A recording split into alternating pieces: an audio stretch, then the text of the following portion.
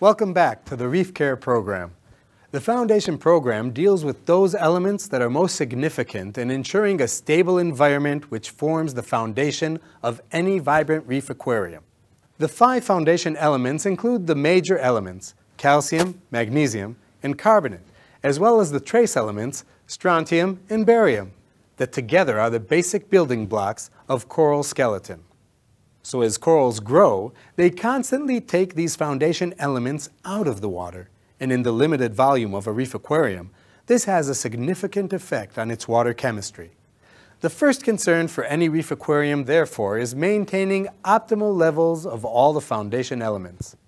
We'll talk more about the optimal levels of the elements in a minute. However, our research has shown that the ratio among calcium, magnesium, and carbonate has a significant effect on both the strength and growth rates of coral skeleton. Skewed conditions such as low levels of magnesium or strontium can have serious consequences as the coral skeleton develops with a higher proportion of calcite, making it more brittle and susceptible to damage rather than the robust aragonite crystal structure. Our research has also shown that elevated balanced levels of the foundation elements will result in accelerated growth rates. Think of the soft tissue of the corals as a membrane separating the water of the aquarium from the water that is held inside the coral, with biological pumps that move the elements from outside to inside. The conditions inside the coral need to be just right for precipitation to occur, which means there must be a much higher ionic strength internally than in the aquarium water. But growth uses up the elements, so new elements need to be brought through the membrane in order to maintain the necessary conditions. This requires a lot of energy. Higher levels of the foundation elements in the aquarium water allow some passive diffusion that simply reduces the amount of energy the coral needs to invest to maintain the conditions for growth, and therefore, the same amount of available energy will produce higher growth rates. On the other hand, if you have a mature reef system where accelerated growth is not what you're looking for, then natural balanced levels of the foundation elements are what you want. Of course, if we're not spending energy on growth, we can invest it in coloration, but more about that later in the series. The optimal levels of foundation elements need to be set in line with the makeup of the specific coral population of your reef. The instructions we provide with the Foundation program include a table indicating the recommended salinity and optimal balance levels of the foundation elements for all different types of aquariums. Hopefully this helps you understand the roles played by our 2 premium reef salts, the Coral Pro and Red Sea formulas.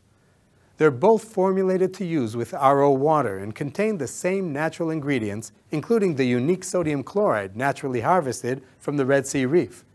They both comprise optimally balanced ratios of the foundation elements, where Coral Pro has the elevated levels for accelerated growth, while Red Sea has normal levels set for mature systems. By using the right salt, according to your own goals, the water is ready for your reef straight after mixing. Well, that's our salts. But what about our supplements? There are actually 3 foundation supplements, A, B, and C. Foundation A is our calcium supplement. However, it also contains strontium and barium. Our research has shown that these key trace elements are only used in the coral skeleton and are found in a fixed ratio to calcium. Combining them with the calcium and dosing them according to a measured calcium uptake ensures the correct levels of all 3 elements without fear of overdosing the strontium or barium. Foundation B contains carbonate buffers, and Foundation C is a mixture of magnesium salts. All 3 supplements are available in liquid or powder form. On the back of our packaging, we provide dosing charts to simplify use of our products. Let's take our calcium supplement as an example. The chart will show the recommended value of calcium for a given aquarium. So, if we have an SPS tank set for accelerated growth and our test measures a current level of, say, 440 ppm, the table shows that we need to add 13 milliliter of supplement for each 100 liters of aquarium water, which can be easily measured with the dosing cup we provide with each bottle. Simple, really. How often should I supplement? Well, In our instructions, we say that SPS are sensitive to daily fluctuations in water parameters, so supplement on a daily basis. Soft corals and LPS are much less sensitive and will do very nicely with a weekly supplementation. The Foundation program includes individual high-precision test kits for each element as well as a master kit containing all 3 tests.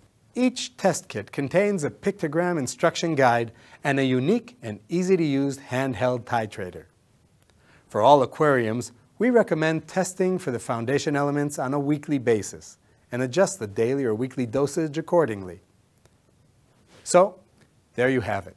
Our Foundation program contains the supplements and test kits which can best help you maintain the biologically balanced levels of the Foundation elements that will ensure the optimal water conditions for your aquarium.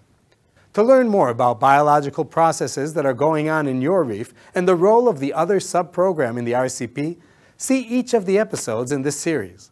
So get with the program and make the most of your reef.